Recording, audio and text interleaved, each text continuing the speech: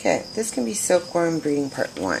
So I kind of did it backwards, but I can go from here. So, you have silkworms, and once they get large enough, they're going to morph out if they're not fed off. So these can get a little bit bigger than this. They're basically about the size of my index finger. They can get a little bit wider depending on the worm, but basically they'll start turning brown, shrinking down, and then they're going to start cocooning.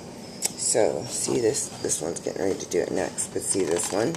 He's starting to build a cocoon.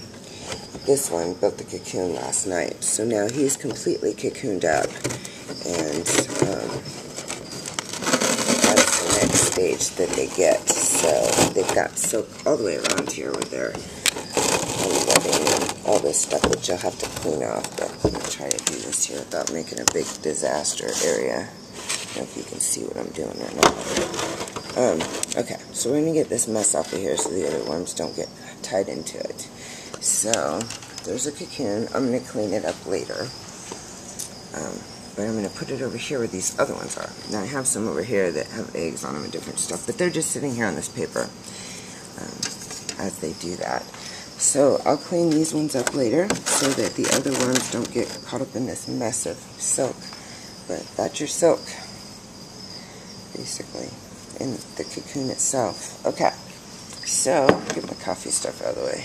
It's early. It's like, I think it's 7 in the morning.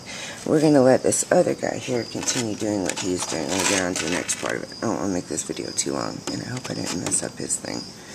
Okay, so these guys are out of the way. They're on their mulberry food, and they're going to get back to eating and doing whatever they're going to do for today. Okay, so that's stage 1. So you grow them out, they get that big. They're going to morph, okay? So then the next video will show what they come out. So they come out, they make a hole in the things, they come out. When they come out, they're going to breed, lay eggs. But the final part of that is, so the beginning and the end are in one here. So they're going to breed, they're going to lay eggs. You let the eggs sit out, and the eggs turn from this, is what they've laid. Right? I date them just in case. Let them sit out, and while they're sitting out, they're going to turn brown. Once they turn brown, you know they're good.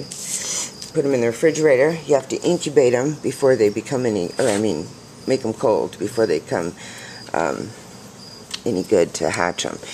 Anyways, put them in the refrigerator for a while, and then when you're ready to hatch them, you take them out, you put them in the incubator, and they hatch into little tiny guys. Now these guys are almost a week old. If you can see some of these teeny ones down here.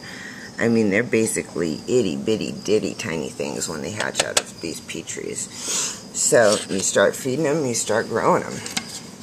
So that's phase 1. Basically shows you what they look like as worms, and what the eggs do. So you're going to go into video 2 and 3 over here. It's going to show you the breeding process of raising silkworms.